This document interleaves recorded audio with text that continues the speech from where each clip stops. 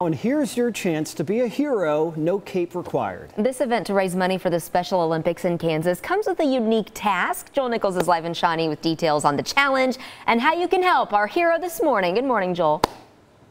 We're out here in the parking lot of Splash Cove, and if you're in a place called Splash Cove, who better to talk to than Jeremiah Waters? It's all a theme. Jeremiah, thank you so much. He's with the Marion Police Department detective there, and this is really about heroes that are doing this good work, but also heroes that you're doing the work for. That's correct. We're doing this event for the Special Olympians of Kansas. This will be the 6th year for the Heroes Poll.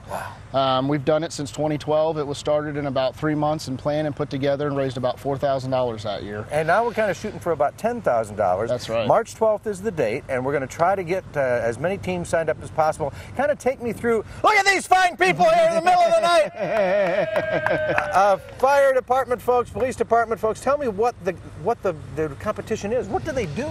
So they sit here and we have these ropes hooked up to the front of a fire truck and a Lenco Bear truck for the police department, and they try to pull it for time. And we combine those times, and it's to win the grand champion trophy to get to take back to your police department, fire department, business. It doesn't matter. Anybody can sign up for this event. Man. It's a great time. It's right after St. Patrick's Day Parade in Shawnee, and we just love having everybody come out here and show these athletes what it means. How many pounds are you pulling? That truck there weighs about 21 tons. So we have that one, and then the Bear itself is about 32 to 34,000 pounds.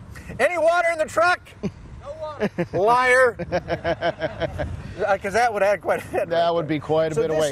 This is an event, and you know who you're doing it for, and that must make it all the more important. It does. It does. The athletes call us heroes. When they see us, we hand their medals out. We're heroes for them, but really, they're our heroes. They're our inspiration. When we see the day-to-day things that police and fire sometimes see, to go out and give a hug to an athlete and present them a medal means all the things in the world to us. So they're really our heroes, and this is really important to come out and raise money so that they can do the things that they enjoy. What made you think of this? What kind of warped mind thought we're going to go out and pull 38,000 pounds? So several years ago, myself and Virgil Henson from Shawnee went to a conference and learned about a train pull that they do up there. Oh, wow. Well, that takes about 30 people, and that's a lot of people to get together. So we thought, well, what can we do that's a little bit smaller? Well, there's always a rivalry between police and fire. So we thought, well, let's put those against each other and see if we can raise enough money between the two.